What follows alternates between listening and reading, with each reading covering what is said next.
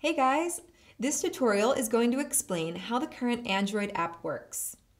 You can control your hoop from your Android-based device for more control, for easier pattern navigation, and take advantage of advanced settings not available on the standard remote, like folder navigation primarily, but will constantly be updating with new exciting features. You can download our app at the Google App Store. It's called SpinFX Remote. Once installed on your Android device, you select it, and then you'll be asked if you want to allow Bluetooth permissions. Say yes. Now you're in the app. Select the menu button and connect to a toy. Then hit Scan for Toys. You should see something called Phoenix pop up. It may say null at first, but then the Phoenix should appear. If it asks you for a PIN, enter 0000.